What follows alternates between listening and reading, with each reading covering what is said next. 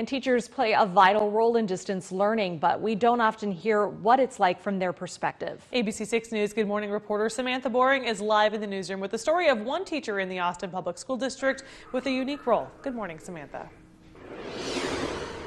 Good morning. Well, KAAL Ackerman is the choir director at Austin High School, and he's also pulling double duty as a school bus driver in the afternoons. I spoke with him about how this school year is unlike anything he's ever seen before. It's 9 o'clock on a Saturday. The regular crowd shuffles in. Just a few years ago, KAAL Ackerman ended his senior year at Austin High School.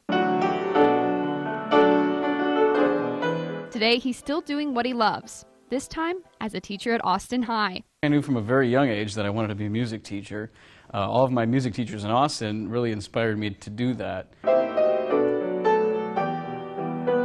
The COVID-19 pandemic forced Mr. Ackerman and teachers across the country to adjust their learning plans. I was very honest about it at the beginning, to say, hey, I've never done this before and I'm going to fail, and you'll probably fail with me, but as long as we're doing this together, we'll get through it.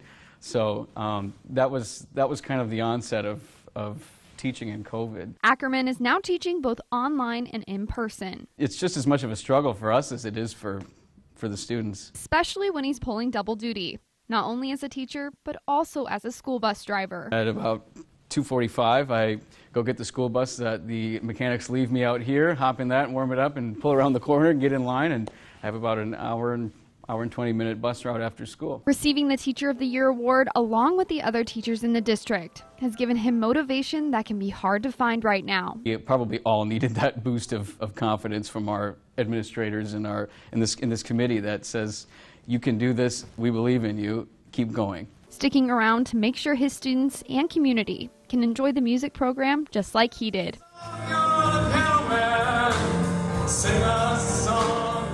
While Mr. Ackerman is busy with teaching and his daily school bus route, back in March, he actually had COVID himself when he was trying to move all of his classes online. He said his symptoms were mild and he's okay now. Rachel, Brianna, back to you. He's been through a lot, that is for sure. Experience. Thank you to him and to all teachers, of course, doing what they're doing an amazing job at that. Thanks, Samantha.